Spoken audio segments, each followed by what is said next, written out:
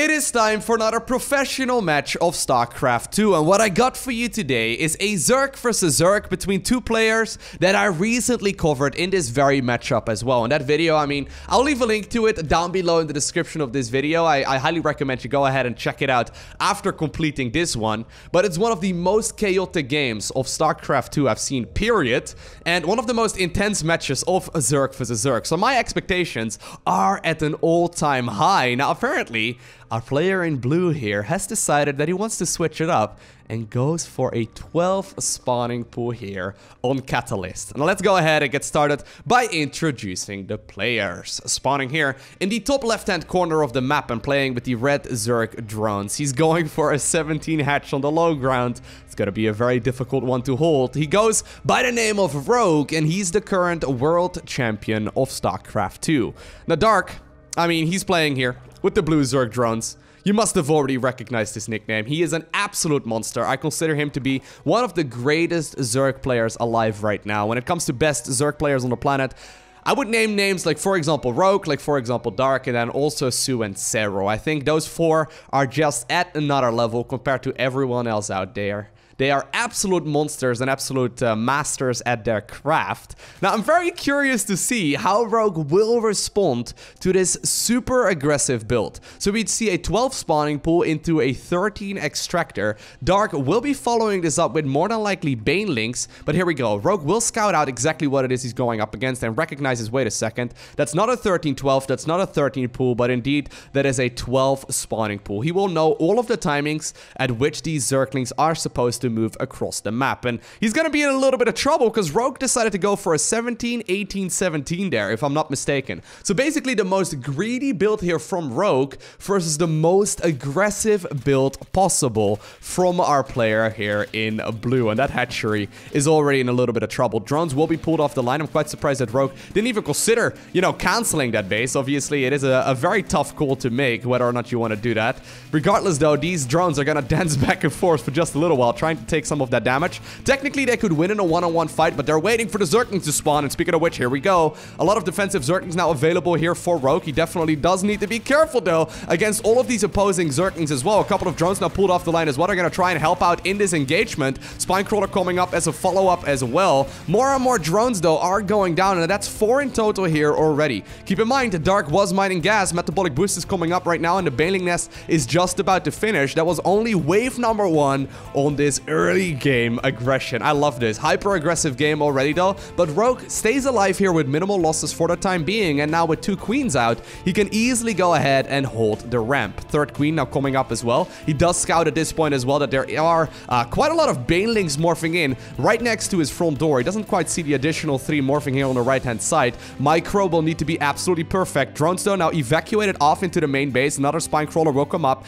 at a very smart location as well. Still, the queens now target firing down those Banelings as well. Spinecrawler target firing down the Banes too, and it does look like, oh my god, the micro here from Rogue, absolutely phenomenal. Keeps the majority of those units alive. Now the hatchery is starting to run a little bit low. 3rd queen will be spawning here in just a little bit. Spinecrawler now rerouting, but here we go, right? These Lings are gonna try and target fire the base for just a little bit. Now with 3 queens out though, I do think that the position that that Rogue is in is gonna be decent, but I mean, Dark does not show any signs of slowing down just yet. Still, the hatchery will be target fired down. Even the Banelings now committed to that hatchery. Zerglings managed to sneak into that main here as well. Hatchery running extremely low, but still, we saw non-stop Zerglings here on that production tab for a little while from Dark already. He's now got Zerglings in his own mineral line. It looks like he will be setting those across. Keep in mind, Rogue has not decided to go for any kind of upgrades here himself. Doesn't even have metabolic boost coming up, not even enough gas mined for that upgrade just yet. I almost feel like you should start, like, transfusing that hatchery, right? Because that base is awfully low. I mean, it gives me anxiety just to see that super low HP base. Still, he's saving the energy here for a little while longer to potentially transfuse that at a later time. This hatchery will start accumulating hit points again the longer that the game goes on. Still, a couple of Zerglings here being an absolute nuisance. Dark is not going to stop microing those anytime soon. Still, though, there's no denying, right, that, yeah, look at that. They do get another drone there for the trouble. 5 workers have only gone down, though, right? I would have lost this game already. This is the reason why you don't see a lot of cheese at this level of play. I mean, their micro is just so very good, but there's no denying, right, that this low HP hatchery is always gonna be a point of conflict here for Rogue. Should he transfuse it right now? It's hard to make that call. I mean, he doesn't have the energy at this point, but he's got energy on one of the queens at least. I wonder if that would be a better option. Still, Dark did now grab his expansion here on the low ground. He's still making more and more Zerglings. Economically speaking, I mean, Rogue is severely outmining him, right? The only point of interest, once again, is that low HP hatchery. I almost feel like you should go for that wall off here with like an Evo chamber and like a Roachborn and maybe like a spine or two in the wall, just to make sure that the queens can hold position. But apparently the lair has now been started up as well as the evolution chamber. So Rogue is going to be selling the story right now of a Roach-based play and potentially mute us here in just a little bit. Now, apparently Dark has got a similar idea as me. He's like, wait a second. That base is running awfully low. What if we just make a lot of Banes and then right-click them into the hatchery? Still, though, there's a full wall right now. Rogue does scout it out here with the Overlord. There are a lot of units available, and it does look like Dark is actually going to commit to it. Here we go. That Spore Crawler, or rather that Evo Chamber will not go up. The Zerglings now target firing down the hatchery as well. A couple of drones now end up dying here in the natural location, too. Dark, once again, sneaks a lot of Zerglings into his opponent's main base. He's going to try and deal as much damage here to the opposing drones as he possibly can. Hatchery was sniped there, though, but while there are still a lot of drones here available for our player in red, Dark has now finished up his own natural expansion, and he has started droning this one up here as well. Oh man, I wonder if Rogue actually meant to transfuse that base. I mean, there's only so many things you can do, right? He started another Evo there to try and, you know, put up like a second wall. And, I mean, it never really went up, right? The Zergling just streamed in immediately, and he had like a half second to make the decision where he wanted to spend his transfuses. I really feel like he should have transfused that base. But then again, you know, I am me, and he's Rogue, and he's the world champion, and, you know, I'm here making YouTube videos. No, but seriously though, like that base going down really hurts. Now, let's try and look at this point in the game. Objectively, a couple of Banes though. I didn't even see those Zerglings sneaking in there. Wonderful job there by Dark. He gets 23 workers there for his troubles. Beautiful work. But let's look at this objectively, right? Dark, he's at 33 workers right now on 2 bases. His opponent is at 27 workers. But, I mean, he's just about to finish his natural as well. All things considered, this game is sort of evened up, right? And that's only just because Dark just barely managed to kill his opponent's hatchery. And that's the reason why you don't see a lot of cheese at this level of play. I mean, only really if you were to kill that hatchery there would he have been at an advantage, right? And he had to push like 4 times in order to get the hatchery down. And even then, I feel like Rogue could have played that just a tiny little bit stronger to prevent that from even happening in the first place. And that's one of the reasons why you don't see a lot of cheese at this level. I mean, the responses are just so... I guess deliberate is the correct word. Players don't really, you know, have to second guess themselves with their decisions. I mean, right when he first saw those Zerglings here moving across the map, he knew the timing of the hatchery, or rather of the spawning pool, and he knew exactly what it is he would be going up against. And from there on out, I really felt like Rogue's defense was really on point until that one moment where he made a slight little error, and then the game all of a sudden went in favor of his opponents. Now, by no stretch of the imagination, though, is he out of this. He's been hiding these roaches very, very nicely. Roach Beat just about to finish up as well. A couple of Zerglings do sneak in, but they will be picked off. As a matter of fact, right now, Rogue is ahead, and he's actually now moving those queens across the map. I thought they were just trying to hunt down one of those overlords, but instead, he's gonna go for an all-out assault. Even now bringing... Wait, is he... Yeah, no, look at that. He's even bringing the spine crawlers across the map, too. Roaches and queens moving across the map. And is there gonna be enough here for Dark to defend against this? Desperately trying to construct 4 of those spine crawlers here as well. Those queens are not there quite here yet. Creep spread here for Dark is nowhere to be seen, which is nice for him. But that roach war near the front will be picked off, and that means that those will be the last roaches for the time being here by Dark. Queens will arrive here in just a second. They will obviously be able to once again speed up a little bit, transfusing a lot of those units here as well. One spine crawler does get picked up. Aggressive spine crawler pushing right now though from a Rogue.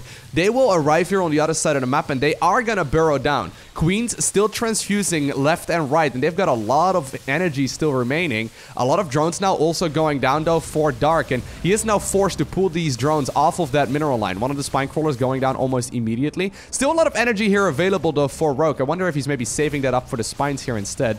There we go. Still macroing up more and more units. Obviously, you gotta keep in mind, there's not really a whole lot here that Dark can do. He did quickly remake the Roach Warren there in the main base, so already thinking 2 steps ahead here, knowing that his opponent was gonna be capable of this push. And it does look like Dark, with some split-second decision-making, right? I almost feel like the highest level move he made there was considering that the Roach Warren in the natural was gonna fall, right? The highest level decision there to remake the Roach Warren. He's managed to deflect that push, but once again, right, he's not in a game-winning position. Dude, honestly, these guys play some great games, right? The level of play is phenomenal. There's a lot of people out there that don't necessarily like Zerg vs. Zerg very much because they feel like it's like luck-based. I've heard people say it's luck-based. If it's anything, it's not luck, okay? Like, the skill level required to micro in these kind of scenarios is insane.